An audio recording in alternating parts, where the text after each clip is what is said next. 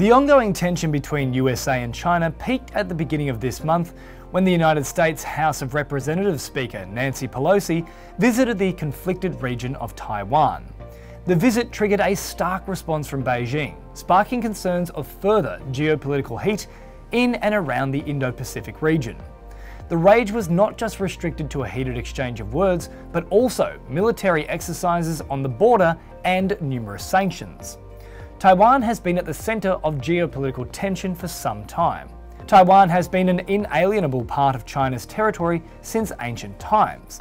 It was lost though to the Dutch for 38 years and then Japan for 50 before China reclaimed it. Over the last few years, the US has been advocating strongly for Taiwan's separation from China. At present, Taiwan has its own constitution and has a democratically elected government as well, separate to that of China and operating with what could be argued as a more democratic and free society. With Pelosi's arrival, the authority and command of China took what they believed to be necessary measures in response and stirred the geopolitical tensions in the region.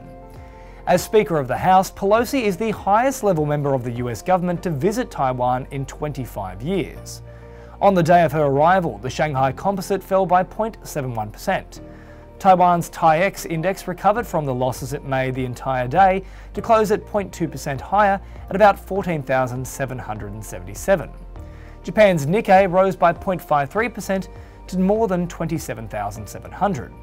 Overall, it was a red day for most indices. And now, almost 2 weeks later, there has been a slight recovery in the market. Yet, the threat of heated geopolitical tensions still looms over the Asian market. According to the Center for Strategic and International Studies, Taiwan's stock market saw a slight downturn around the time of Pelosi's visit, but has since seen a resurgence. Tech stocks like Taiwan's semiconductor manufacturing company, United Microelectronics, and Honhai Foxconn have followed the same trajectory. Taiwan's foreign exchange reserves were nearly $550 billion at the end of July, the sixth largest in the world, and more than sufficient to cover imports or overseas debt obligations. Some flights in and out of Taiwan were cancelled or rerouted due to the heightened tensions, but commercial air traffic has since returned to normal.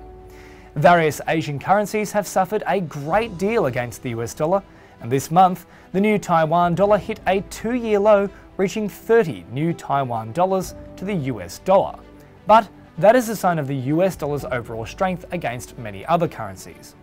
Other than that, Hong Kong, Malaysia and Indonesian currencies have drastically plummeted. Amidst a global economic slowdown, the threat of a full-blown conflict between these two regions only makes things more complicated for Asian countries. Tensions between China and Taiwan, and the West for that matter, are truly at fever pitch, so the associated economic dilemmas are expected to continue for at least the short term.